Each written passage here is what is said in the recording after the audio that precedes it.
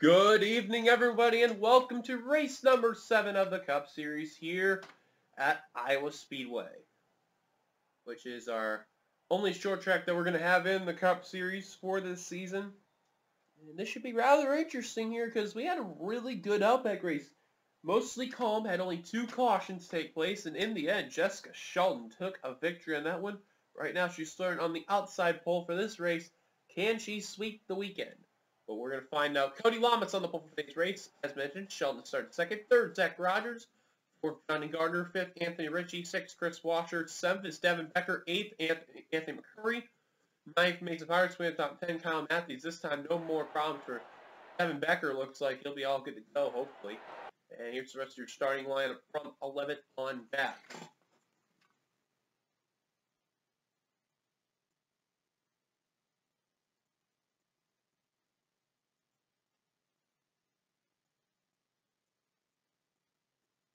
And on the final row, we have Jackie Tang and Tanner Sullivan. Sullivan with a new scheme in the 2.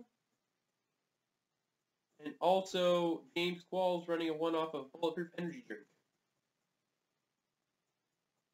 So, really interesting to see if Jessica Shelton can sweep the weekend here at Iowa. She has a really good car, and she almost got the pole, but just came a little short on going after Cody.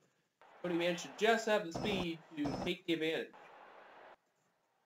So we are going to go to the non-camera angle here. Go. William Duncan barely beat RJ Bishop at Ireland, which was our second road course of the season and our only dirt road course. And that was probably one of the best road courses road course races I've ever seen in a while. Good try by RJ Bishop, but just came a little short. But we're about ready to go take the fan here, so let's go down trackside. Drivers, start your engines! While I stutter because I can't say crap for meaning. All right, so we're going to be here for 38 laps of action, and here we go.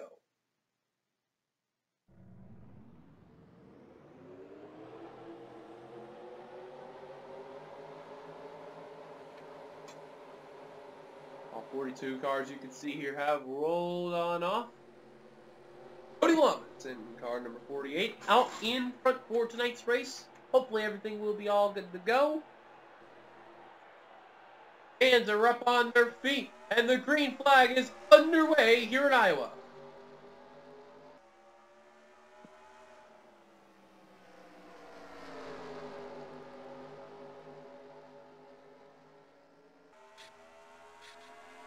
Oh, Johnny Gardner got a piece of the wall right there, and he's held up that outside line right there.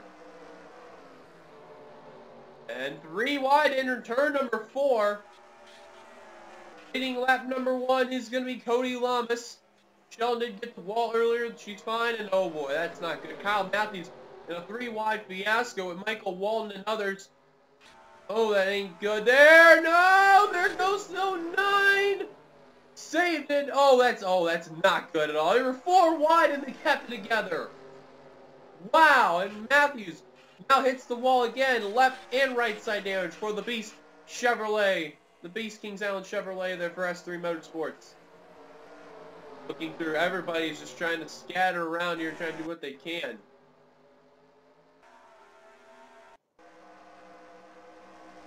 Devin Becker, ever since they fixed up that 98 there, he has now been a fast guy. He is fond of the short tracks here, so no surprise. He's a really good racer here on these type of tracks. If he can get the win, though, that'd be huge. Right now, top 3 is Cody Lamas, Zach Rogers, and Anthony Ritchie there. Looking really good there. Top 5, Mason Powers there in car 41. In the Haas Monster Energy Chevrolet. And now 6th place is Clint Spillman, the 500 winner.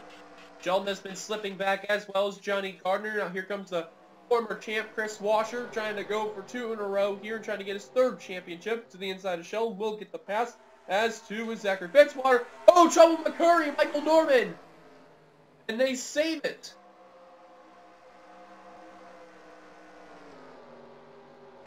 For a minute I thought Trent Dunham's got damaged, but guess not. And oh, car in the wall. It's the 18 of Alex May. And that's not good, as he also knows, too, the Side Keith guys, DJ Curtis and others, they're not in their breast cancer awareness cars. for their Halloween cars you've seen.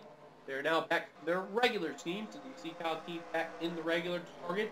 Been done in the regular Sega car there. Back into his own regular car, and also Pritchard back into his 44 Air Agent. We got a report. The 2's down a cylinder. That's another race where another car's been dropping a cylinder and having some problems.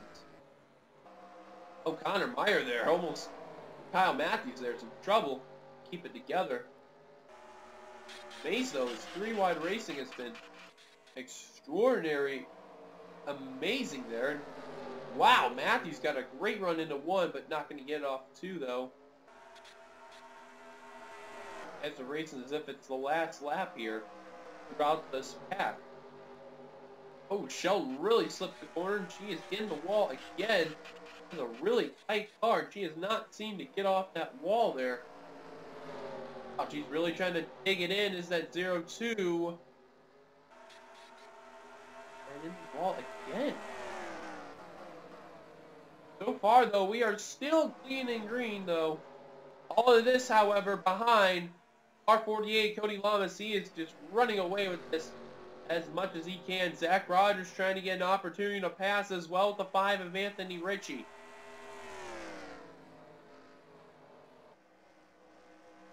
Folks, we're going to take a very quick commercial break there because I got a phone call here and I'm just going to see what's going on. So we'll be right back after this very, very, very quick commercial break. Welcome back. As you have not missed much there, Cody Lamas continuing the cruise, trying to run away from Zach Rogers. The top 2 began to break away. Tanner Sullivan with his car having some trouble. He has not been able to stay into that pack. It's really taken a toll. Amazingly enough, though, we have had no cautions ever since the sight of the green flag. However, there's a ton of damage, a ton of drivers with right side damage, as you've seen the example of Michael Walton there, Jessica Shelton, just to name a few. So your top 10 rundown looks like this. Cody Lamas, your leader. Zach Rogers, the highest running rookie, in 2nd. Anthony Ritchie, 3rd. Devin Becker, 4th. 5th, Mason Powers. 6th, Glenn Spillman. 7th, Chris Washer. 8th, Zachary Fitzwater. 9th, William Duncan. Completing the top 10, Stephen Pollard, the 3rd. Top 20 is Dylan Poteet, Michael Walton, Anthony Curry, Paul Barber, Johnny Gardner, Michael Norman, Kyle Keith, Brett Pritchard, Trent Dunham, and Levi McIntyre there. About the 21st is Navarro and PJ Curtis. Navarro went extremely high, and he almost hit the wall there to that Charter Toyota there. Very close call, but they kept it together, though. That's about the 21st. 23rd is Jessica Shelton. After all what's happened to her, she's trying to get back up into the top 20 and trying to work her way on some ground there. Oh, Tang, Matson, and Commons contact. They keep it together. Still amazed, though. We have not had a caution, and that almost happened. That was really close. I don't know how we did not have a caution there, but man, these drivers are racing extremely well. Zach Rogers lost some ground from Cody Lamas, and now we got 2 more blue cars into the picture. Anthony Ritchie and Dev Becker. It's basically a blue car show right now. Light blue, dark blue, and then the first non-blue cars, Mason Powers and Clint Spillman there. Literally, like, most of the cars in the top 10 have the color of blue, with the exception of Trent Dunham and Connor Meyer, and also Caleb Harris, who's 41st right now. Now Rogers trying to get some ground back on Lamas, getting away from Ritchie and Becker. Tell you what, though, get rid of Devin Becker in that Knox Ford, though. He's actually running very well. Take a look at his view here. He's 4th right now. Ever since they have fixed the car, we're now able to run into the pack. It's looking really good for him.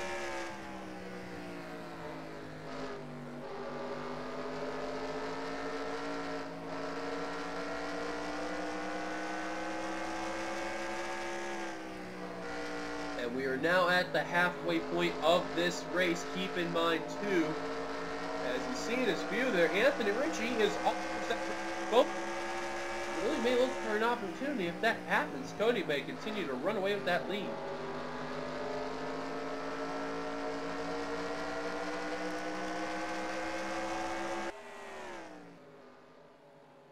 at Anthony Ritchie. You can tell he really wants to get that second position, but he's going to have to fight to get that spot.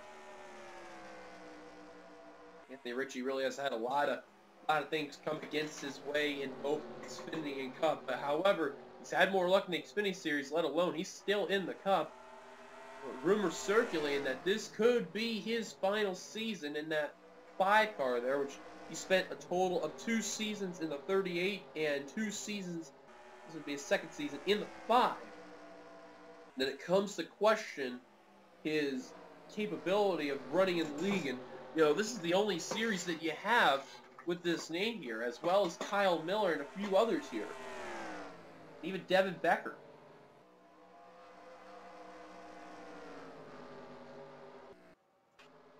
Eric Sullivan as well, Connor Meyer, even Alex Ferranti.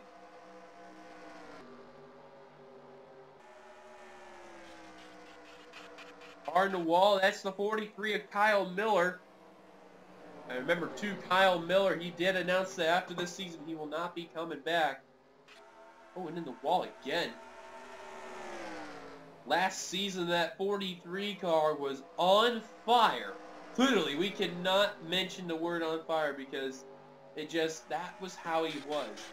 He came over as the caution is out. I was going to finish though at race 2 at Auto Club. He won there, and then he won at Iowa, and he won, I believe, one more race throughout the time being, and that is it. But the caution is out. And it looks like it's for Charles Sanford in the 03. Caution will wave. And finally, our first caution will come out as we're nearing the end. Now comes the question. Is there going to be a pit stop coming along the way?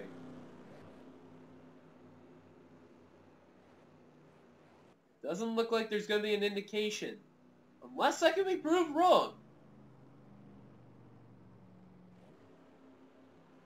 And looks like no one is coming down.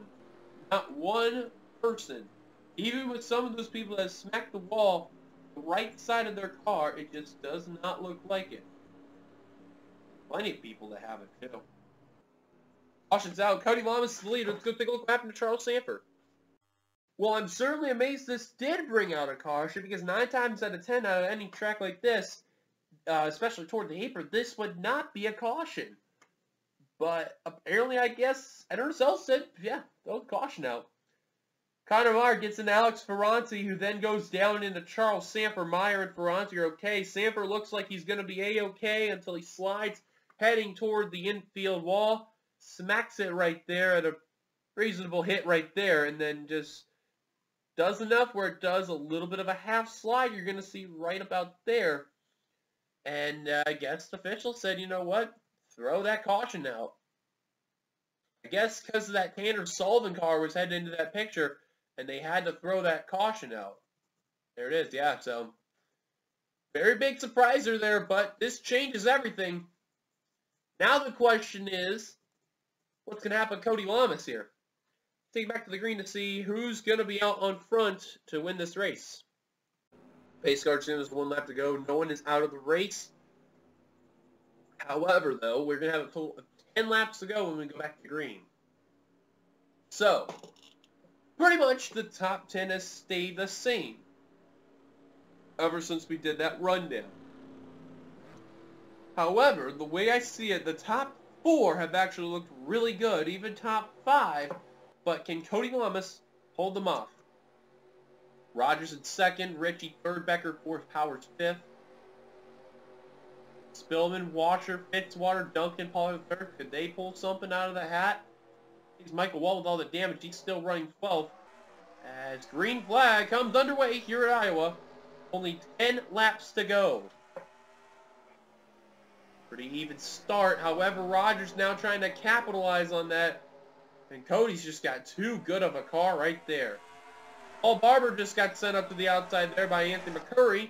That's a battle for 13th. And now battle for the top 10. Stephen Pollard III, Dylan Pote, side by side. Dylan Pote wants the spot. Pollard III trying to hang on.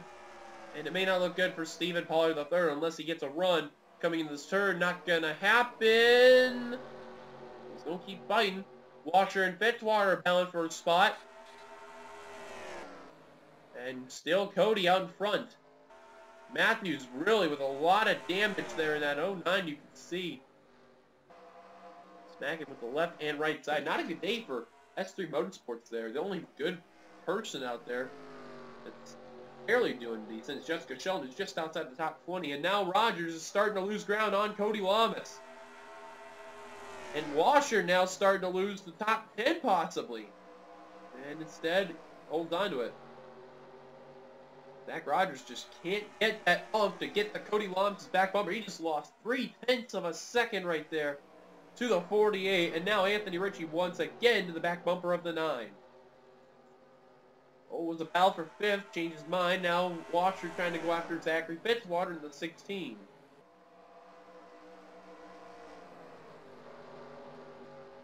Fitzwater swung it wide, and he's going to get into the wall, and he's going to lose some ground.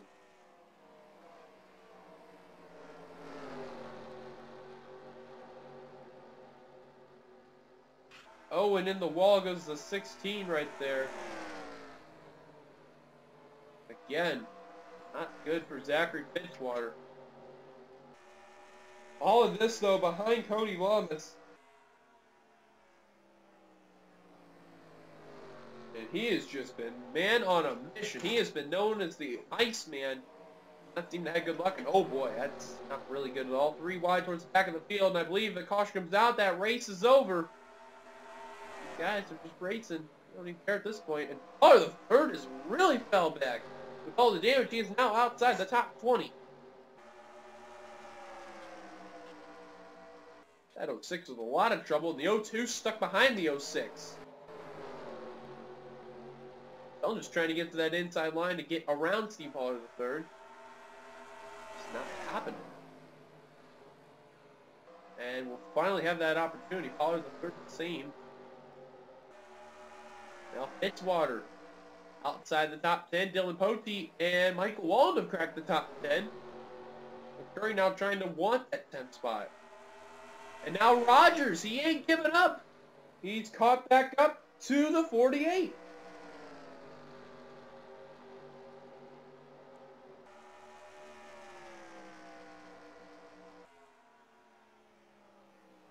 Can Zach Rogers, though, in the Mopar Dodge, capitalize and get his first NRSL win? But now he's starting to lose ground the 48 again. I don't think they'll catch up to Sullivan, though, so it looks good for Cody Lamas. Last time he has won, it has been a long time for car 48. Trying to snap a good long winless streak is Lamas. White flag is out for Cody. The NRSL hasn't been too kind to him. For other leagues, but a whole different story. He's been very well known, getting wins left and right. Well, now coming off turn number 3 and heading into turn number 4, Cody Lamas will break the winless streak he has. Checker flag is waving. Lamas wins at Iowa's, completing from coast to coast, from the first lap to the last lap, leading every single lap. He wins it today. Big win for Cody.